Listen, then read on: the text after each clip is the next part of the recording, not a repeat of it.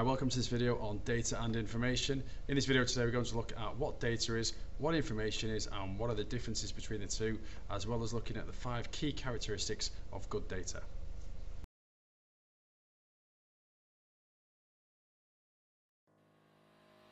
Today we're going to look at the difference between information and data. Data is simply a collection of facts and figures, little bits of information, but not information itself. When data is processed, organised and generally put into some sort of order, it gives it meaning, and this is what we call information.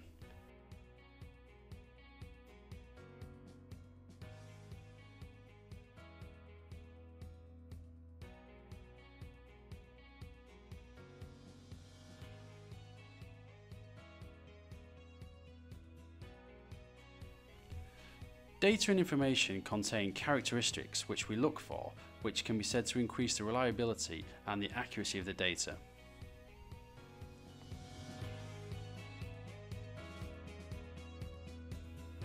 Five characteristics of high quality information are accuracy, completeness, consistency, uniqueness and timeliness.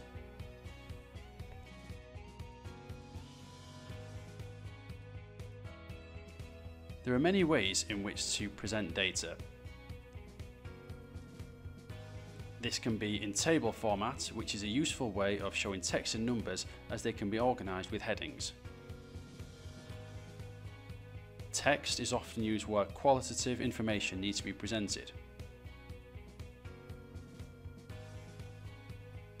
Graphs and charts are commonly used to summarise numerical data as it makes it easy to spot patterns. Infograms are used for some data which cannot be easily represented in tables or charts, so easy to read pictures are used. To make data suitable, we have a concept called GIGO, which means garbage in, garbage out. The idea of GIGO is that if you put rubbish into a system, you will get rubbish out. Therefore, information needs to be accurate and good. This is why we use a process called validation and verification. Verification is checking what you have entered is true, e.g. a password. Validation is checking the information you've put in is correct, like the example shown here with incorrect dates of birth.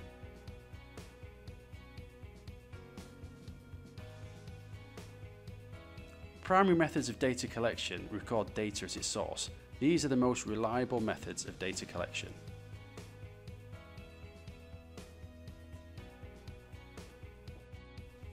Secondary data is data collected by organisations on your behalf, such as a survey company.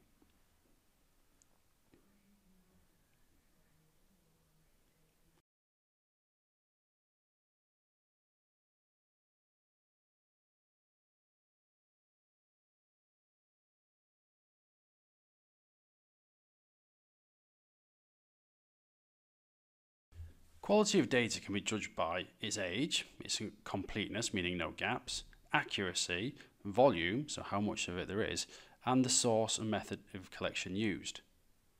The reliability of the data can be judged by whether or not it's primary or secondary, the size of the sample, validation and verification of the sample, demographic of the sample, and time and place of data collection.